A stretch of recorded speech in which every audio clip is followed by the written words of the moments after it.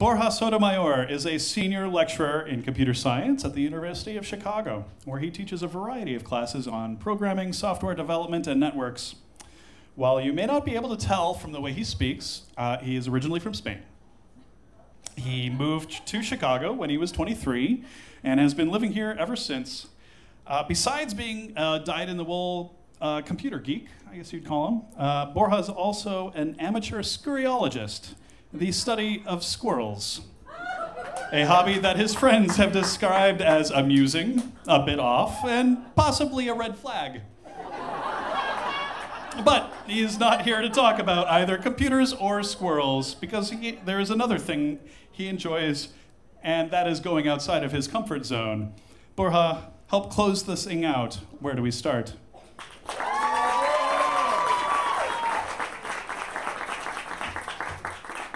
So let's talk about comfort zones. As an introverted computer geek who often suffers from imposter syndrome, being here and talking to all of you is as far as I can get from my comfort zone. And thank you for making me the closer. I did not expect that.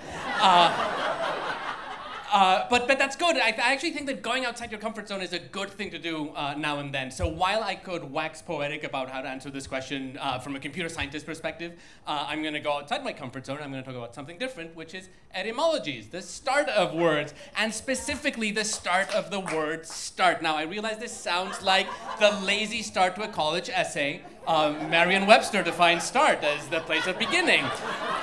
But please bear with me, because when I started to look at start, maybe you expect start to have some really boring beginning, like from the Latin startare, to begin, which fortunately is not the case. When the first dictionary that I looked at to see, where the start come from, it cited two origins: a Proto-Indo-European root stir and Old English stiort, which mean stiff and tail. So WTF? How do we go from stiff and tail to start? So I went deep into the bowels of the University of Chicago Library, where they have an entire bookshelf devoted to the start of words and some really awesome looking books, some of them from the 19th century. And what those books told me is that start actually has an obsolete meaning that means tail or handle. Now, you can still find this meaning in modern English in the word redstart, which is a type of a bird with a red tail. So the connection to tail is pretty obvious there. Now, how do we go from stiff to start?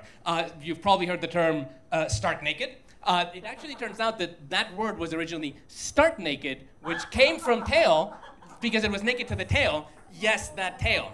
So stark comes from the Old English steark, which means stiff, which comes from that root we mentioned earlier. By the way, we also get stork from steark, which is a bird that stands stiffly.